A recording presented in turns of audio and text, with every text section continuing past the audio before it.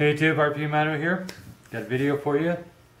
This is going to be on my neck knife collection, and I had a couple people ask me to do this video, and so I thought, I really like wearing neck knives, so I thought I'd do a video, show you what I got and why I like neck knives. So I'll show you what I got here. This is the Ka-Bar Becker Remora neck knife, and this is 448 stainless. It's 5.5 inches overall, and GFN sheath, and it fits in there nice and tight. I just did, and you missed it, so there you go.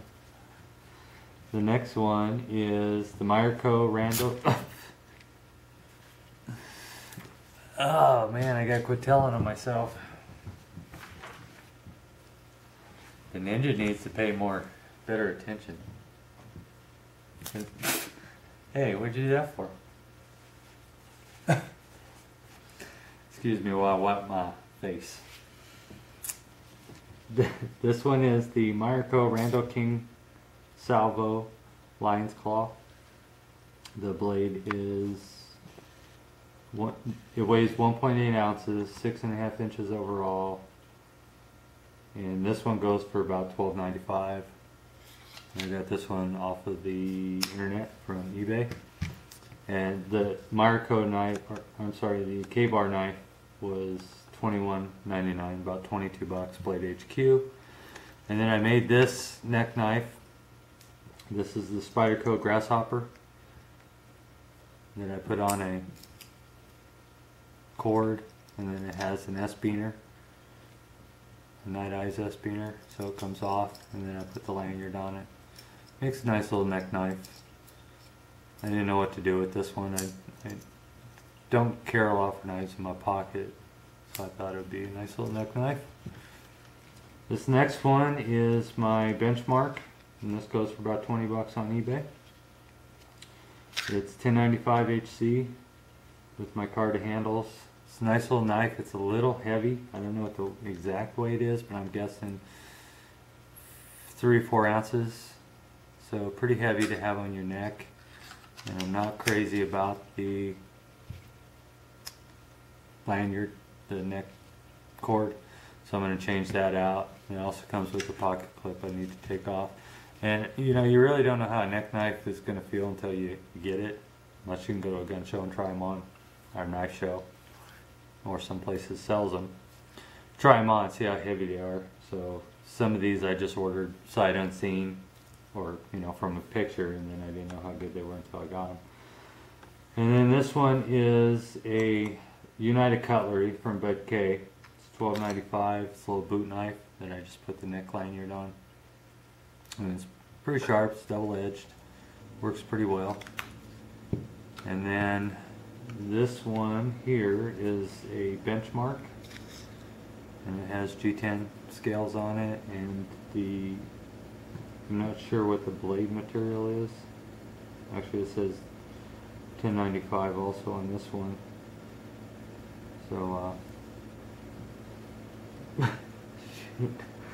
He's gonna get me. Don't make me stab myself in the face. Just do it. Come on, you're wasting time.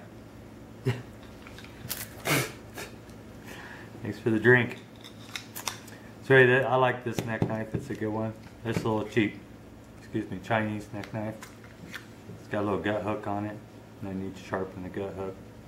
And I tried taking the finish off of this to shine it up, and I did it around the edges there. It's got the finger hole, so it's a nice little knife. I put jimping in it, didn't have the jimping on it. Put it on the back too. This one's not too bad. I don't mind wearing this one. Fits in nice, doesn't rattle. And then this is another cheap little Bud K blade Tonto knife. It's not very sharp. It's actually a chisel grind. You can see that. So it's flat on one side and then grinds on that side, and it has a whistle. More of a hiking knife if the blade was any good, but like I said, it's not that good of a knife. So out of all these, my favorite one would be the K-Bar, and then the Miraco Rando King is my second, and then I do like the Outdoor Life one. The boot knife's not bad, Spyderco's not bad, but I don't wear that one a whole lot. They lay pretty flat, and you hardly notice they're in there. And nobody's ever detected that I carry a neck knife. I keep it down, tucked in my shirt. Neck cord just looks like a necklace cord, you know, cord. And one tip for wearing a neck knife is these connections here that pop off. I do recommend these because if you're ever hiking, you fall down a hill or a slope or something, and your neck knife catches on a, God forbid, a tree branch or root or something, you could get strangled by your knife. And I learned that from watching another YouTube video. I can't remember whose video it was I was watching, but it seemed like a good idea. I have them on this one. I haven't done it to all these because I really haven't been wearing them too much, but I wear this one a lot, so I did do it to that. And you can get these from off eBay. Actually, I think Blade HQ also sells these little things, and County Com. So there you go. The reason I like wearing neck knives is because I was at work once and I had to cut something, and I can't remember what it was. It was like some banding on some material I had, but I was like holding on to something with one hand and only had the other hand, and my neck knife was actually out and swinging, so I just reached up and grabbed it and cut what I had to cut. And after that, I've been pretty much sold on these.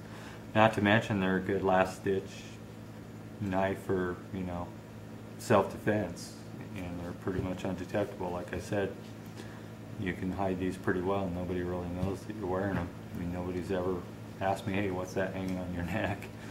You know, so there it is. That's my neck knife collection. I hope to get some more. I like the Essies.